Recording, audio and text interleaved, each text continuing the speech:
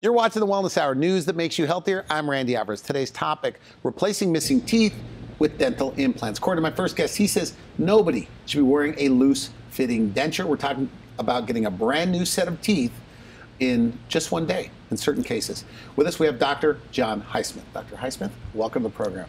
Good to be back. Now, we've had you on the program before. It's been a while, and you brought a stack of photos, so we'll get to as many of those as possible. Okay. But for people that don't know your practice, like who's the typical patient these days for implants? Okay, well, not really a typical patient because everybody is different, but it falls under two broad categories. Those who just got bad teeth, they know they're losing their teeth, but they'll usually hold on to them way too long because, bad teeth you can eat better with bad teeth than you can with a denture because, people understand what eating with a denture is like and it's not much fun. And then there are also the people who have dentures and would like to have fixed teeth that don't come in and out. Those people are hard to get in because they're they're out of the system. What do you mean? Once they get their dentures, they never go to the dentist again unless the dog eats them or they drop them or something like that, or they're just so worn out that they can't anything. So people usually let those go too long. But this is why I'm sitting here, to let people know what's possible. For example, back in the old days, if your knee goes out, you had a cane or a wheelchair. Now you can have a knee replacement. Okay. And it's better. You get your quality of life back. And it's the same thing with modern technology with your teeth. We can put teeth in that you don't take in and out. You can eat anything you want. You can bite as hard as you want, and there's no pain at all. And it doesn't get any better than that. It's amazing what we can do now. So it's fantastic. Now, because you've been doing dental implants a long time. I mean, I think it's 1987 you did your first dental implant. Over 30 years. Yeah. So what's I was 12. Yeah, exactly. So what's so much better now? Like even in the last 4 years when you were on here before, what's changed? Well, experience. I've done many hundreds since then, and so just experience of getting doing a lot of cases and seeing what we can do for people. The digital part, the digital planning, the three-dimensional X-rays, which I've had for over 15 years, but a lot of this stuff, there are advances in the field. This technology is increasing. The digital technology, as far as being able to see how we can design a smile on a computer and see exactly what we're going to get, make a plastic copy of that, try that in the patient, make sure that it looks good in their face. And so that's one thing that's a lot of fun with this because with the implant experience, I've been doing that for forever. But also, what I'm really known for in our area is cosmetic dentistry and making smiles beautiful. And putting the two of those together is just great. It's like icing on the cake. And so not only can we give somebody teeth that don't move, but make their smile beautiful at the same time. That's great. Can I show you something? Yeah, okay. But let me ask you a question. Yeah. What do they like more, the way it looks or the fact that they could eat and chew? For these people with really bad teeth that you're giving new teeth with implants. At first, it's the function, what they can chew. But after about the 10th compliment, they start moving around to where, I'm kind of liking the way this looks. This is kind of nice because usually if your teeth are not in good shape, you don't smile a lot. Randy, let me tell you this is how this goes. Okay. Say somebody has really bad teeth. Why do they stay away? Everything that dentistry has tried for them has failed. There's two categories. Those that just got beat up by a dentist when they were a little kid, they stay away and they only go to the dentist when they they really have to. They're in so much pain that they have no choice. And then there are the people that are doing everything they can. They've had root canals, they've had bridges and all this stuff, and everything we do fails. And so there's a trust issue there because they're like, oh, geez. Every time I go to the dentist, nothing works. And it's very unfortunate. They stay away from the dentist, and the only thing that they think of that they can end up with is a denture, and they don't want to do that. And so they just stay away and let things get worse and worse and worse. Is that true, by the way, at the top of the show where I say, no more dentures? That means the future of dentistry. Oh, yeah. Dentures as we know them will be gone. Yeah, absolutely. For the vast majority of patients, if we can put fixed teeth in them. Okay. It's very unusual to have a situation where I'm sorry, we can't help you. You can either do some bone grafting, grow some bone, and make teeth that don't come in and out. Okay. And there are different ways of doing that, but it's almost everybody can benefit from this. Now you have one of these centers, I guess, and people need to know. I'm not trying to side with you, but these are the facts that typically when dental implants are done, you go to one place for the surgery, maybe another place for the imaging, and another doctor that puts the teeth on top You do it all right there. Is that why you're able to do it so quickly? Absolutely. And for a lot of reasons. One is that, well, I have a lot of experience doing implants, but also if I'm putting the implants in, where the implant goes makes a difference in how the final restoration is going to look. If the implant's kind of in the wrong place a little bit, I got a problem later. And so, what does that mean? You have a problem later? The smile won't look right. Okay. So, I mean, in order to have the cosmetic result, you got to build the foundation. Like, measure twice, cut once. Absolutely. We measure 10 times before we do. So do you think it's because of your cosmetic training that you get better end results? Because I looked at your photos, and like I said, I'm not trying to side with you, but some of these are the best I've ever seen. Okay. Well, I think the cosmetic thing has a lot to do with it, because there's art and science to dentistry.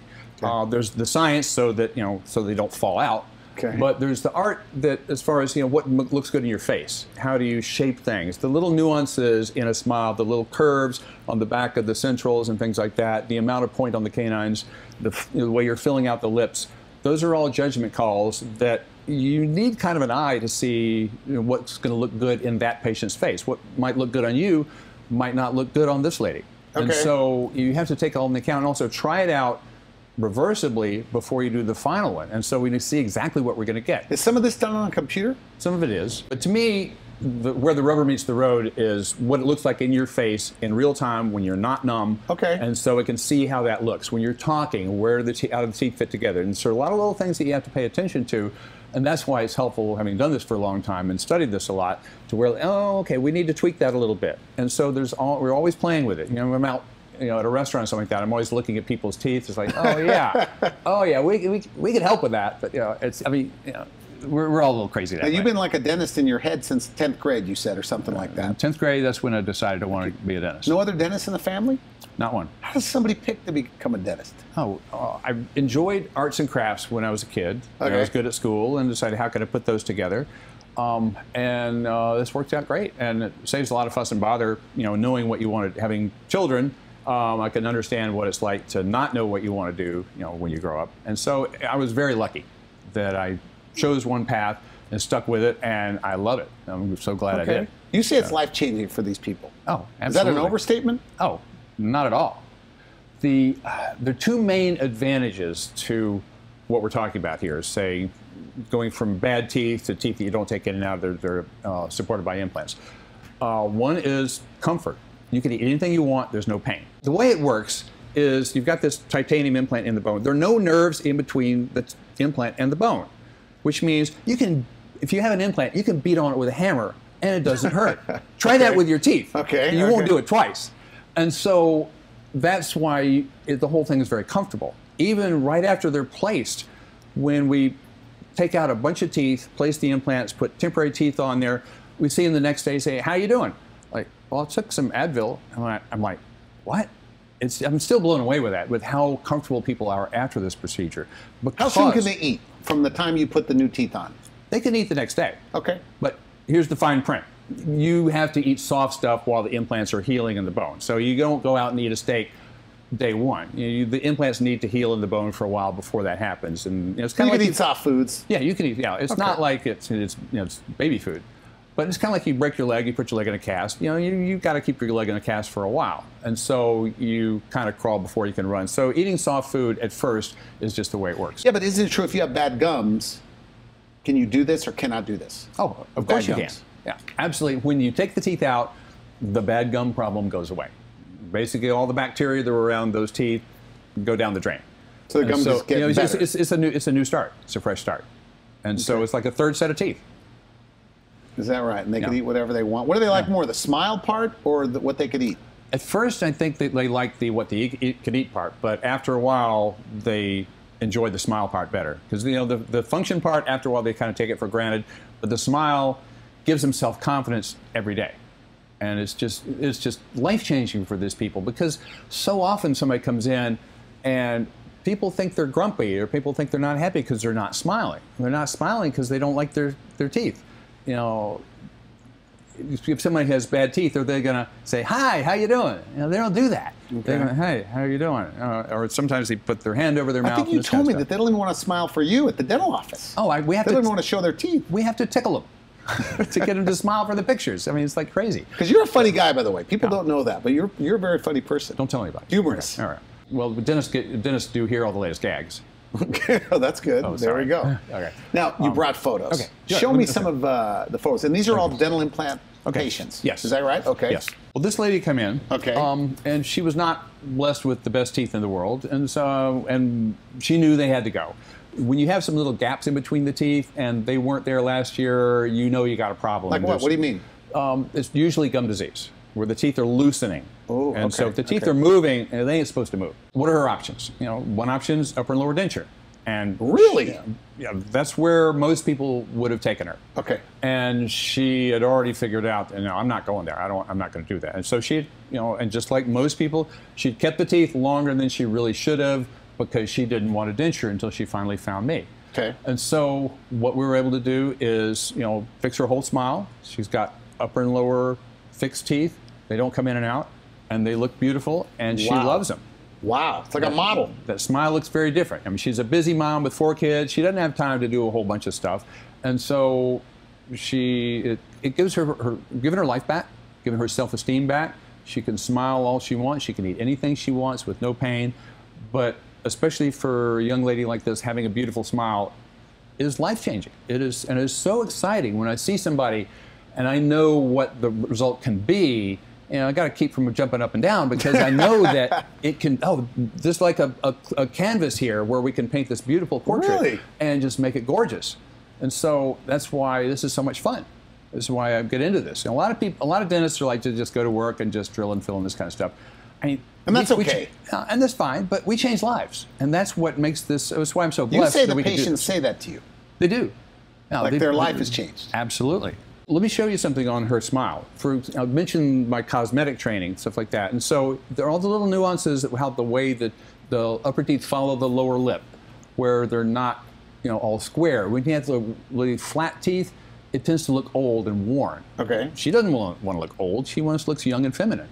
And so the amount of point on the canines, too much, not enough. You want to have it fit their face. And that's where the eye comes in, the cosmetic training, to make not only functional, but a beautiful restoration, a beautiful smile that she'll go out and have people just say, wow, you've got great teeth. And she doesn't have to think about her teeth anymore. She just goes in for like 6-month cleanings like everybody else. That's it. She's doing great. Can I show you another one? Yes. Okay, great.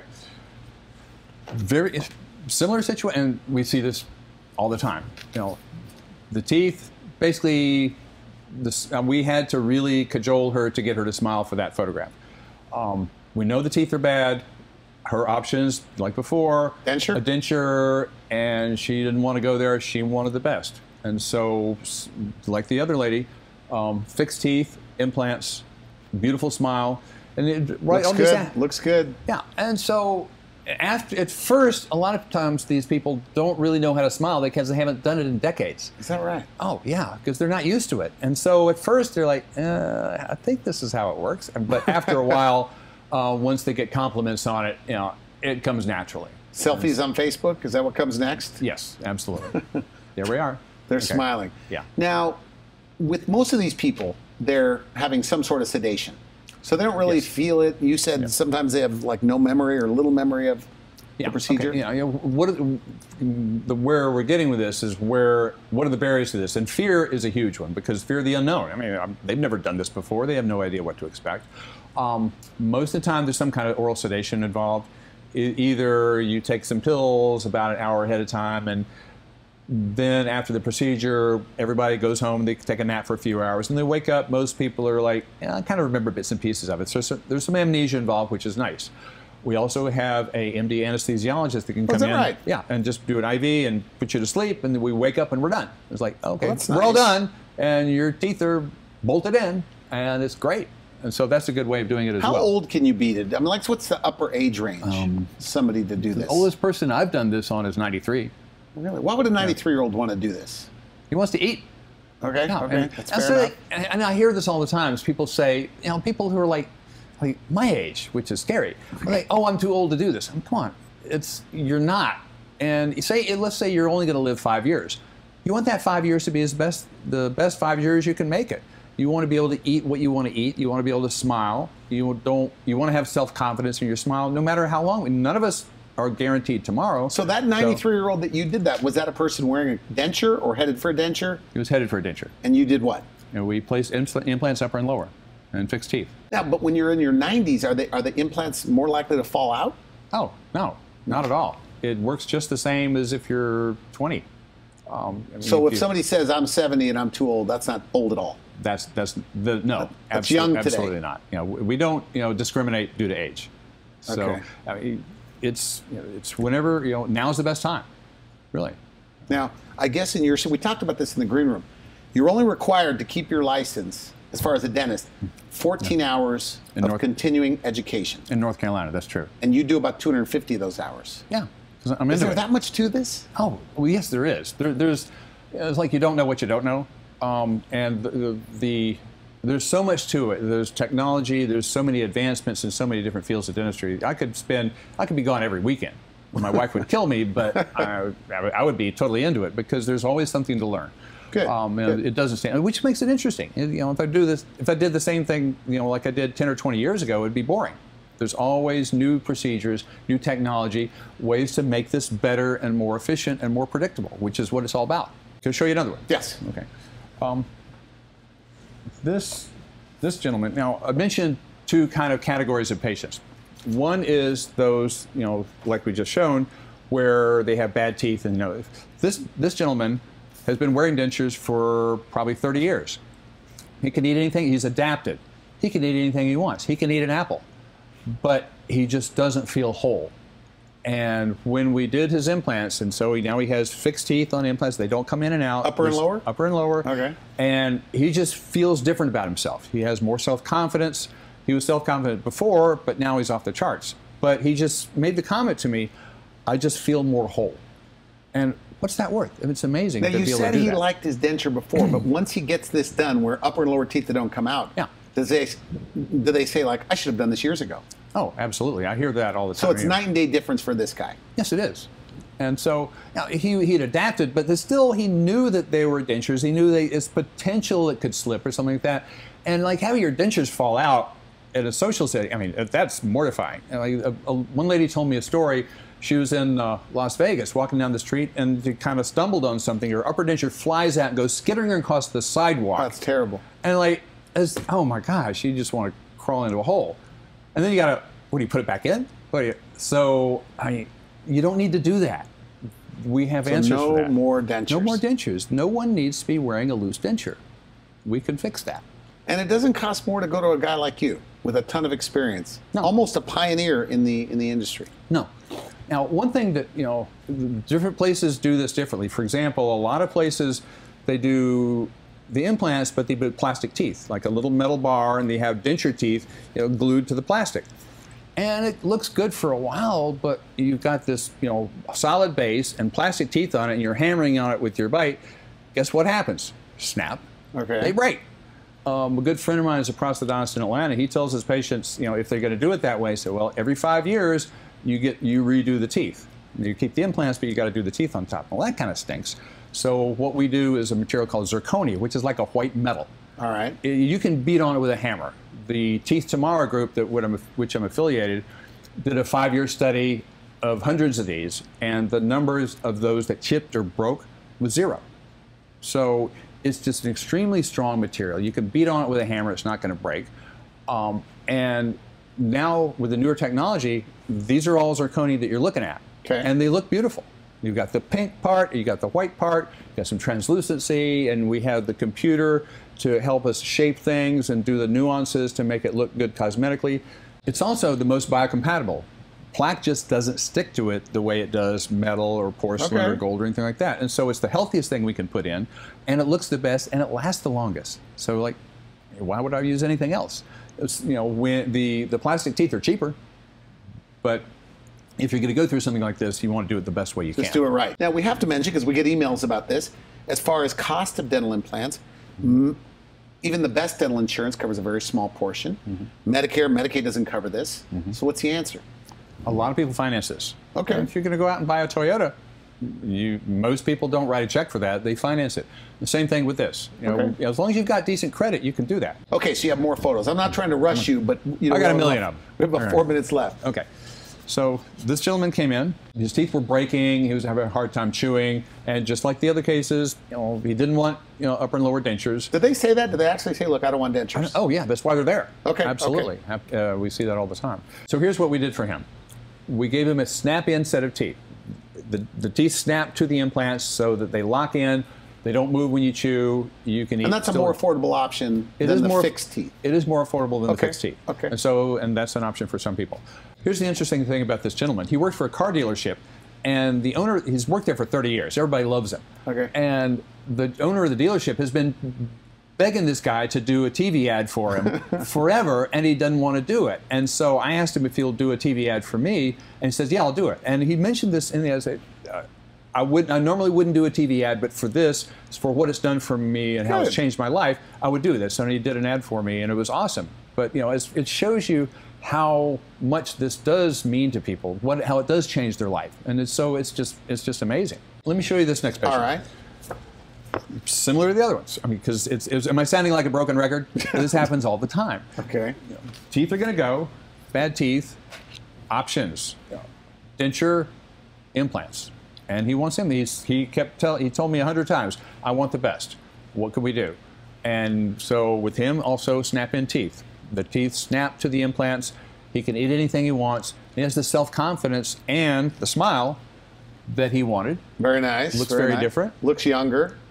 Absolutely. And it's all about self-confidence. Being able to walk into a room, see your best friend right there, and flash him a big smile. And that's how you tell people that you love them. You smile at them. That's what we do. Good point. Okay. And if you can't do that, it holds you back. So there's no reason for that. We can change all of that, which makes this so exciting. We talked a little bit in the green room about that people with bad teeth can be judged.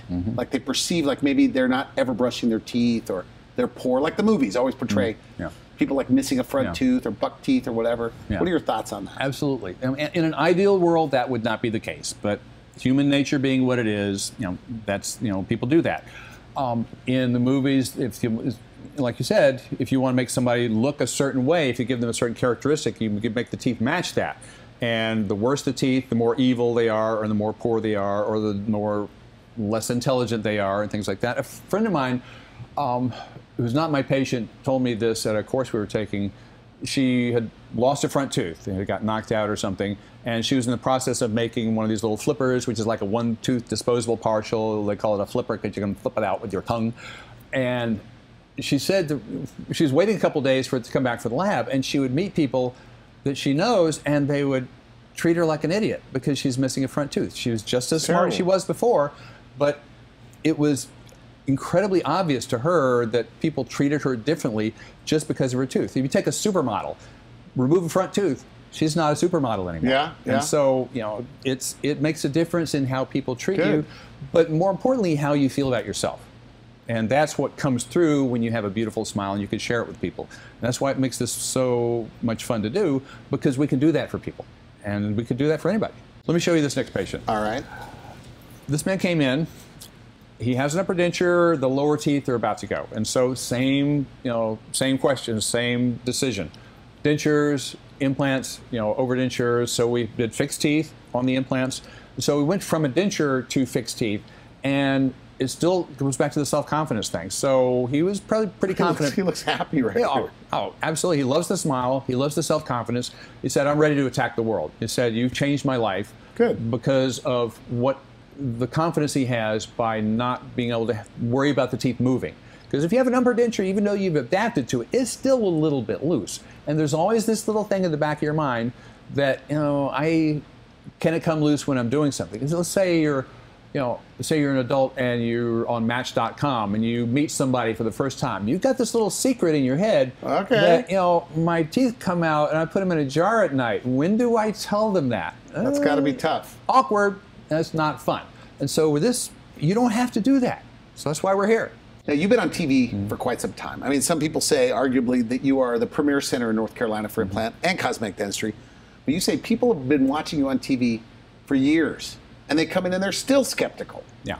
Well, the main question is, can you do this for me? Because they all say, I know this is the worst one you've ever seen. Now, they all think that. Well, there's only one of those. But their main question is, like, Am I a candidate for this? Can you do this for me? And it's kind of like, I can't believe it. It's too good to be true. Can you really do this for me? The answer is yes. Of course we can. We do this all the time. That's what we do. We are out of time. Final message. Somebody watching this. They're the two group of patients. Headed to dentures, bad teeth, bleeding gums, bad breath, loose teeth, and then the denture wearers. They've heard what you have to say, but for whatever reason, they're still skeptical or afraid. What do you say to them? Come on in. Let's take a look, and we can let you know what your specific options are. We take a look in your mouth, do a 3-dimensional CAT scan, see what we have to work with.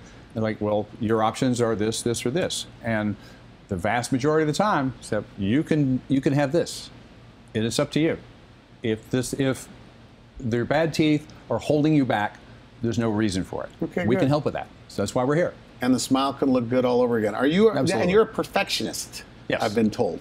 Yes, I've been told that. Okay, good. Yeah, So somebody told me it's not good for your dad to be a perfectionist, but it's good for your dentist to be a perfectionist. And you're doing a new thing where you have virtual consults online, is that right? Yeah, it's on our website. You basically send me a picture, and I can give you like a personalized video. Like, we can do X, Y, or Z for you, and here's an idea of what it costs. And if this is something you want to pursue, come on in and let's talk. Okay, good. I want to thank you for coming on the show. Always a pleasure. Thank you. Thanks a lot. Appreciate it. You've been watching the Wellness Hour, news that makes you healthier. I'm Randy Alvarez. For now, I wish you good health. Thanks for watching the Wellness Hour, the leader in medical news with your host, Randy Alvarez, the authority on health issues.